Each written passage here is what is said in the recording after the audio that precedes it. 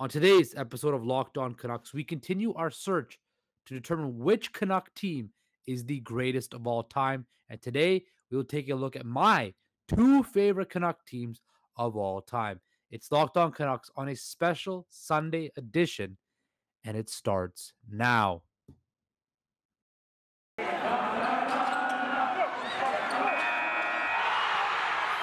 You're Locked On Canucks, your daily podcast on the Vancouver Canucks.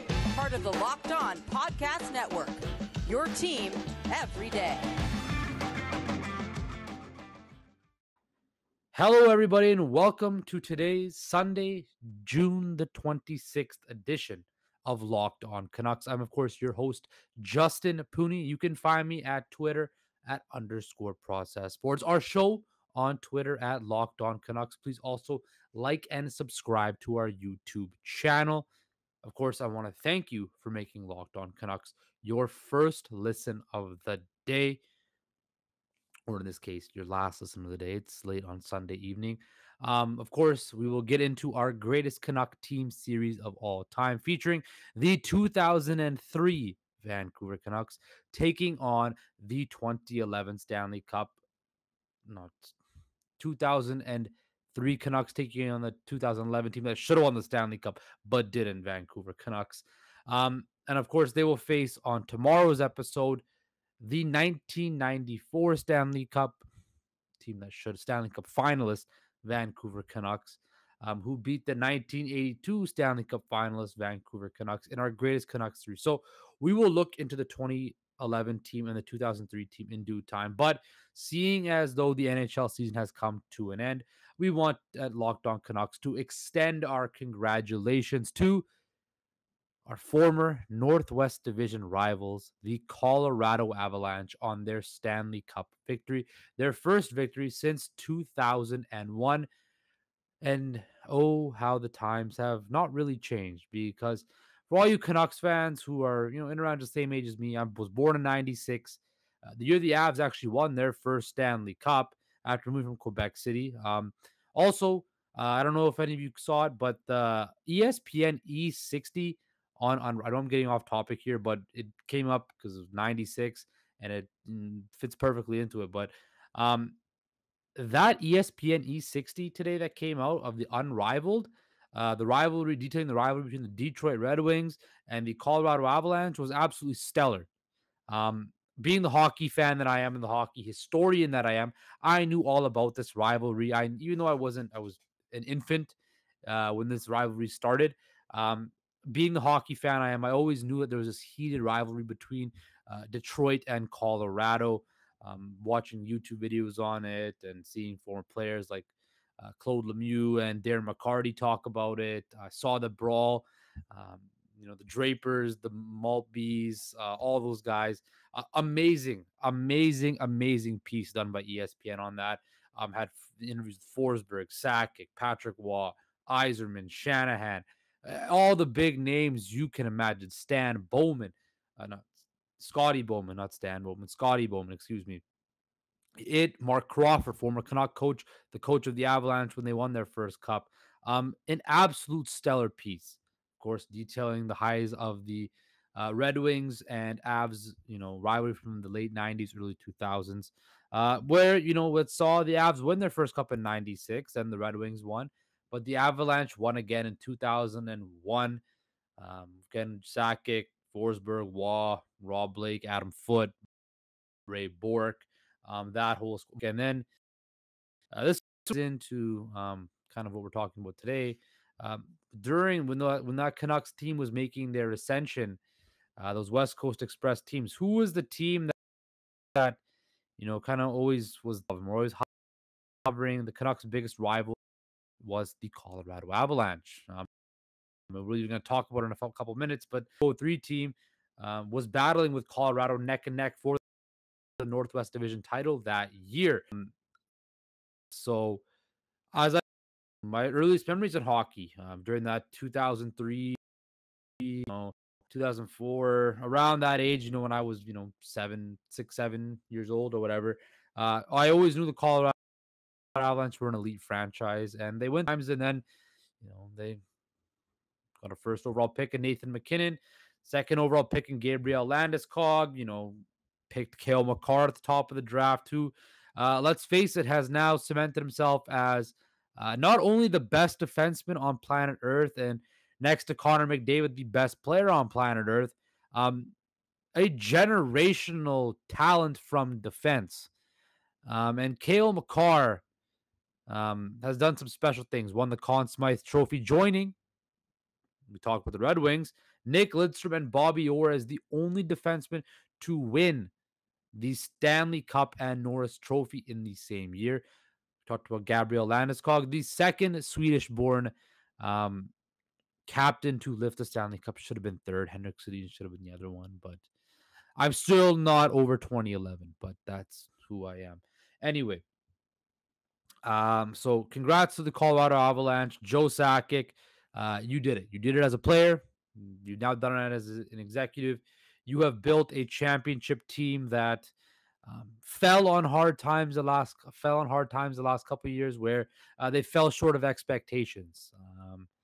But you did it. You built a championship team. You made shrewd moves, whether that was the Matt Duchene trade. You kind of, re-energized your core there. The Tyson Berry deal for Naz Kadri worked out brilliantly for you guys. And just, depth pickups such as Josh Manson, even guys like Andrew Cogliano, who won his first Stanley Cup. It was they built a very good team, and they didn't have the best goalie in the world, but the team in front of them, guys like, their defense is mobile. Devon Taves, they stole him from the Islanders, and him and Cale Makar were absolutely dynamic these playoffs. Bowen Byram, former Vancouver Giant, took a huge step forward. So I just want to, give props where props is due. The Colorado Avalanche were much deserving of capturing Lord Stanley's Cup, and they proved that they were the best team in this NHL season. From start to finish, they were the class of the league, and they proved that this playoffs. They only lost 4 games, and they never trailed in one series. And they got some luck on the way, whether that was injuries. It's going to be interesting to see what the injuries Tampa came out with, but quite frankly, they dominated. They were the better team against Tampa, dominated Edmonton, better team against St. Louis, even with Binnington not in net, and they dominated Nashville. They were the best team, and they deserve to win. And as much as it pains me to see this, although they're not in our division anymore, the Colorado Avalanche are going to be a force. And for us Canucks fans out there, the road to the Cup and back to where the Canucks want to go might have to go through Denver once again. And I just hope the Canucks are ready for it.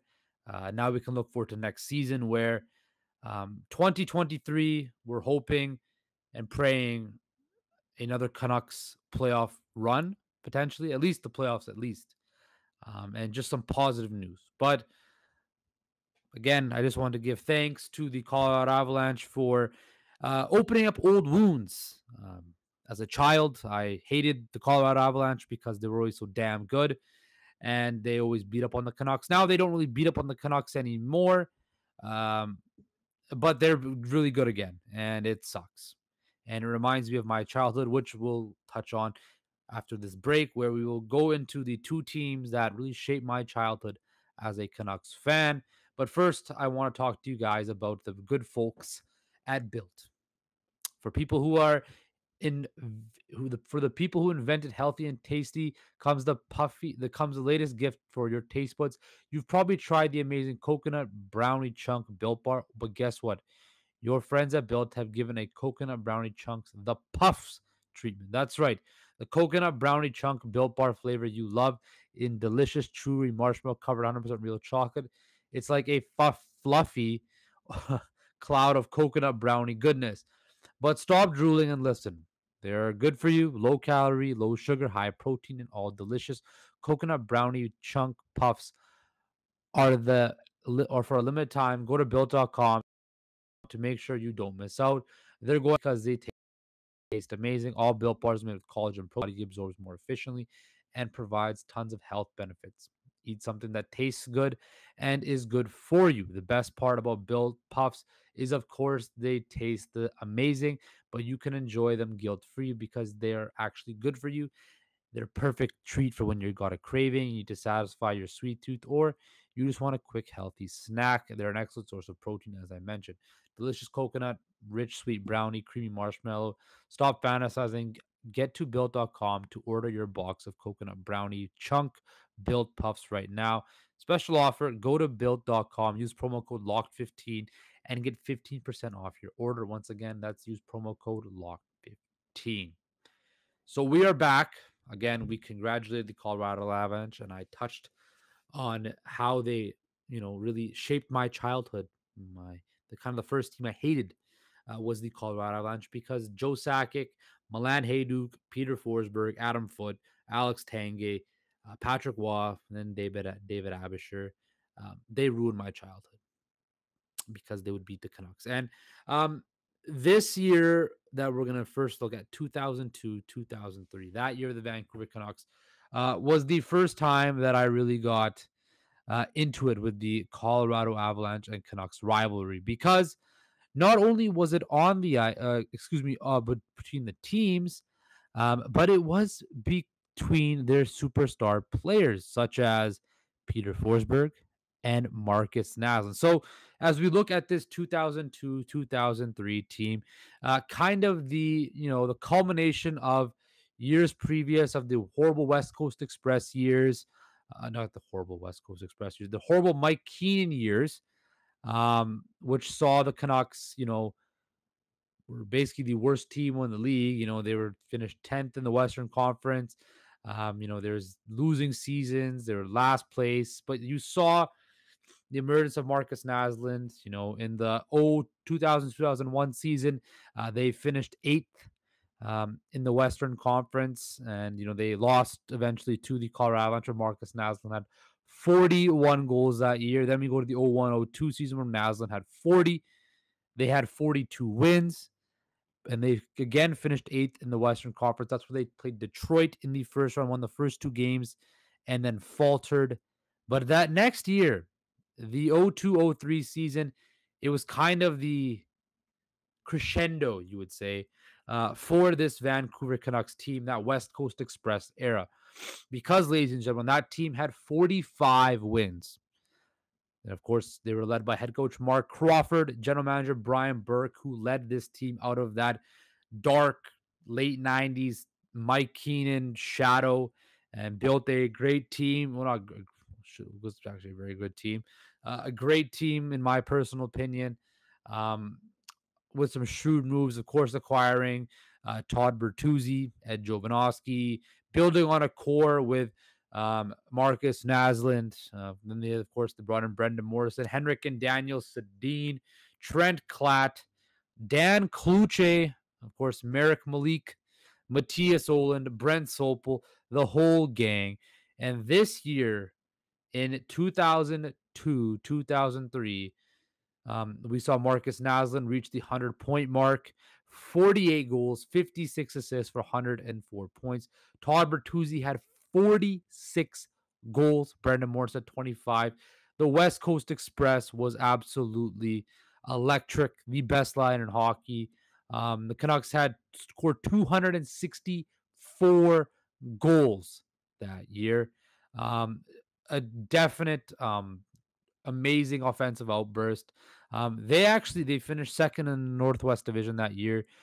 They had more wins than Colorado, which had 42, but Colorado had 7 more OT losses, which culminated in them capturing the division with 105 points. That's where the Canucks finished 4th, and they took on the St. Louis Blues in that playoff, a 7-game series where they eventually won in Game 7. And then they took on the Minnesota Wild, the newly expanded Minnesota Wild, who, of course, beat the defending Cup champs, the Colorado Avalanche, in the first round. And it was very, very interesting because the Canucks then took a 3-1 lead in in that series against the Minnesota Wild. They won the first game, lost second game, and they won back to back in the XL Energy Center, 3-2 and 3-2 in overtime. Then they lost 7-2 at home to Minnesota, then 5-1, and then laid an egg 4-2 in game 7. And of course, Minnesota went on to face the Anaheim Ducks, and then they went on to play the Ducks, went on to beat the Wild and play the New Jersey Devils, who captured their third Stanley Cup in 8 years. That was the year the Canucks should have made the finals. They did not get it done. And that will always be remembered of this West Coast Express era team. They could not get it done in the playoffs. They were surely one of the most talented teams in the league. They were definite cup contenders, and they laid an egg in the playoffs. Now, again, that St. Louis series, they fell down 3-1, came back and won. But then they laid the egg 3-1 against the Minnesota team that they should have beat. But this was the dead puck era. And this offensive team and that offensive team that the Canucks were fell to the trap game of Jacques Lemaire and the Minnesota Wild. And it still hurts. Even though I was I was like seven then, I still remember it. And it was horrible. But as all of these teams did, this Canucks team, what I always remember is they ignited my love for hockey, but they also brought this franchise back to relevancy. It was the West Coast Express era Canucks that started that extended long sellout streak at GM Place and Rogers Arena.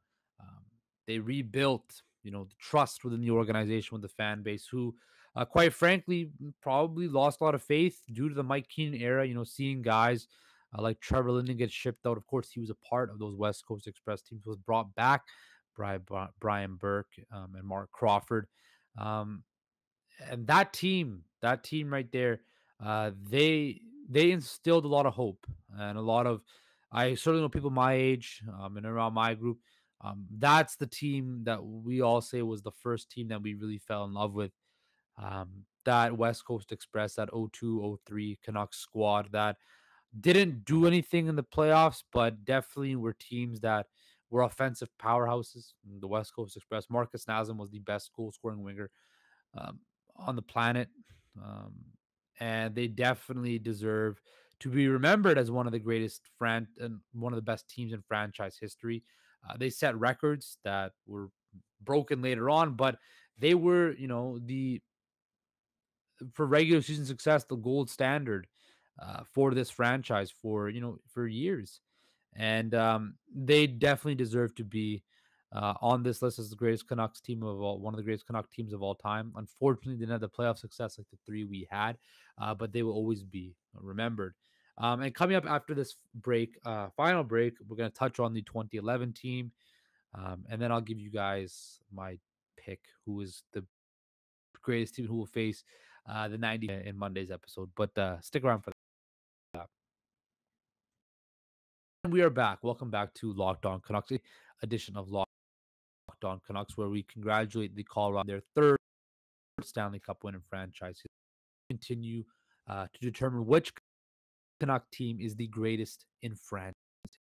Yesterday's episode, we discussed the Cinderella story Canucks against the 94 team, which underachieved in the regular season, but hit their stride in the playoffs, went on a magical run to Game 7 of the Stanley Cup Finals against the New York Rangers. We just touched on the West Coast Express 02-03 Vancouver Canucks, who were, brought restored faith to a fan base that was in the dark ages for a few years in the late 90s and early 2000s, that built their way back up to become a cup contender. Markus Naslund, Todd Bertuzzi, Mark Crawford, Brian Burke, that whole squad, but didn't never make it to the pinnacle of the NHL playoffs. Well, this team right here that we're going to talk about right now, damn near busted every record in Canucks history, shattered everything, every record you could think of. Won the first President's Trophy in franchise history. Had the 2-0 Stanley Cup lead in the finals, only to lose in Game 7 at home. And that, my folks, is the 2011 Stanley Cup finalist Vancouver Canucks team. And this team here, of course, won the President's Trophy. Was built by Mike Gillis, was the architect, head coach Alain Vigneault, Roberto Luongo in net, Ryan Kesler, Kevin Bieksa, your favorite Hockey Night in Canada analyst, Alex Burrows, and of course, Henrik and Daniel Sedin. Daniel Sedin, of course, won the Art Ross Trophy this year with 41 goals and 63 assists. Henrik Sedin had 94 points after his Hart Trophy and Art Ross win the year previous. Ryan Kesler had 41 goals. Michael Samuelsson had 50 points. Christian Arup from the back end had 50 points. Alex Burrows had 26 goals. A young, spry Alex Edler had 33 points. And this team, 54 wins, not only 117 points, franchise records, first in goals for, first in goals against. Just the best Canucks team I've ever seen play, flat out. And I might be giving it away in my opinion, but this team was the definition of a build. We saw at the end of the West Coast Express years, Dave Norris, of course, brings in Roberto Luongo, and has, pieces that were drafted previously, the Ryan Kesslers, the Alex Burrows, or the Alex Burrows wasn't drafted, but in the system, the Yannick Hansons, Kevin Biexas, they all grew. And as Alain Vigneault rose to the ranks and Mike Gillis came on, Mike Gillis did a wonderful job adding the secondary pieces around that core that kind of grew up together. Of course, Henrik and Dennis even more experienced, but the rest of that core, the Kesslers, the Burrows, the Hansons, the Biexas, the Raymonds, all those guys grew up together in the minor leagues with the Manitoba Moose, and they culminated into the greatest season in Vancouver Canucks history. The 40th year that started off with Orland Kurtenbach giving the C to Henrik Sedin, which was, of course, given up by Roberto Luongo. The Canucks, of course, were coming off back-to-back second-round losses to the Chicago Blackhawks. The Canucks were, of course, those last 2 years, the 2 years previous, division champions, and fully deserving of being cup contenders, but ran into the Chicago Blackhawks. And this year, of course, they ran into the Blackhawks again. Who could forget that first round series, epic first round series? Canucks go up 3-0, lose the next 3 games. All panic is here. We go into that Game 7 in April of 2011. I believe it was a Monday night, and all the pressure in the world was on the Vancouver Canucks. Had they lost that game, there would have been swift changes. Everybody would have been gone. You could have kissed that whole organization goodbye. But what happens? Alex Burrows scores the game winner in Game 7 after he had so many chances to end it. He ends it finally in overtime off that knuckle puck slap shot. Rogers Arena explodes. The whole lower mainland explodes. I'm in my house in Surrey, British Columbia. I explode. I'm pretty sure that right there, next to the Crosby golden goal and the Bieksa stanchion goal, those, and so I would, again, side topic, but the 5 sporting events I will never ever forget in my life and where I was: Burrows 2011, Crosby 2010, Bieksa stanchion goal, Richard Sherman interception against the 49ers, and Malcolm Butler. Well, and you can throw the Kawhi shot into it. Malcolm Butler interception in the Super Bowl.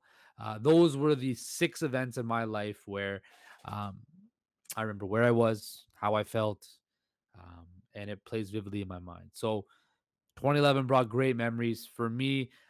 Knowing people that lived through the 94 run, that I could attest to how they felt. I will say this, though. I wasn't alive in 94, but when I saw my parents cheering and relatives that I know cheering, I know they had more fun in 2011 because this team was special. They were just dominant, and they went finally slayed the dragon. Ryan Kesler carried the team in a 6-game win against the Nashville Predators. They went up against the San Jose Sharks, where that power play, the number one power play in the league, just flexed their muscles all over the Sharks. And then they head to the Stanley Cup Finals to face the big bad Boston Bruins, who won a tough series against the Tampa Bay Lightning in 7 games. And here comes Tim Thomas, Dano Chara, Patrice Bergeron, Brad Marchand, Milan Lucic, Michael Ryder, Mark Recchi, Dennis Seidenberg, all those guys. And the Canucks win game 1. Rafi Torres off a great Ryan Kesler toe pick on the blue line, feeds it to him, scores in the last minute. The Canucks win game 1. Game 2 goes to overtime, and Alex Burrows, as he did so many times, came up with the clutch winner, and they are up 2-0. And I remember where I was. I remember thinking, wow, 2 more wins, and they win the Stanley Cup. And they go to Boston. Aaron Rome gets suspended. Of course, Dan Hamhuis gets hurt as well early in that series as well. And the Canucks proceed to be the latest team. Yeah, they blow the 2-0 series lead and lay an egg in Game 7, where they culminated with a 4-0 loss at Rogers Arena. The city proceeded to burn. Touched on it last week. The city burned, and it still stings. And that was, how old was I then? I was 15. No, 15? 15 or 14 or 15. One, I forget how old I was. I think it was 15. And I cried. Took my Roberto Luongo jersey off, threw it, and I cried. And I cried in it. But 11 years later, looking back on it, um, it's pretty evident that that 2011 team would absolutely wax the 2003 team. Not only from goaltending to forward to defense, that Roberto Luongo, Dan Kluche could not hold Roberto Luongo's jockstrap or Corey Schneider's, to be fair. Dan Kluche was never a good goalie. The Canucks won in spite of him, not because of him. So Roberto Luongo wins that battle. Defense, Jovanovski, Oland, Sopel, Malik, Salo was on both teams. Um, you know, but they don't compare to, very good defense core. But Hamhuis, Ehrhoff, Bieksa, young Chris Tanev, Ballard. I give it a wash, but I'll give the edge to the 2011 defense core. And then up front, quite frankly, other than the West Coast Express, um, you're going up against back-to-back 100-point guys in the Sedins. And then the Sedins in 02, 03 were not at that level yet. As great as Markus Naslund was, that West Coast Express team, I don't think could handle the prime Sedins in their cycle game with Alex Burrows. And that 2011 team had some bite to it. Although people want to think they were soft and all of that, they had bite to it. They had the best power play in the league, and they were the best panel, allowed the least amount of goals. That team in 2011 would win. It probably wouldn't be a 4-game sweep. I'd have too much respect for the Naslund Bertuzzi team. They probably win a game or two, but that 2011 team would win, and they would be. It would be pretty evident. So there you have it. That was kind of simple, but I just love the 2002, 2003 team. One of my all-time favorites. I'm trying to actually find a Markus Naslund jersey, preferably signed. So if any of you out there have your hands on one or know somebody selling one, leave it in the comments. Reach out to me on Twitter because I'm trying to get my hands on one because I do want to put it up in my where I'm. I want to start filming more. I'm just kind of getting that under construction. So if anybody has one, let me know. I would love to. But yeah, the 2011 Vancouver Canucks, definitely the 2003 Vancouver Canucks. Um, they are going to be pitted up against tomorrow. Locked On Canucks. Like I said, tomorrow we're going to talk about which team is the best of all time. The 94 team, 11 team. Finally, we determine which Canuck team is the best so far. Potentially the 2023 Canucks could be the best because they could win the Stanley Cup because the season's over, and we can think like that. But tomorrow we'll conclude that, and we'll have more about what's going on in Canuck land. But I want to push you to your second listen of the day, Locked On NHL, which covers the playoffs like no other. Hear the latest news and opinions from all the latest experts Monday through Friday. It is free and available wherever you get your podcast services. Take care, guys. Stay safe, and I will talk to you tomorrow.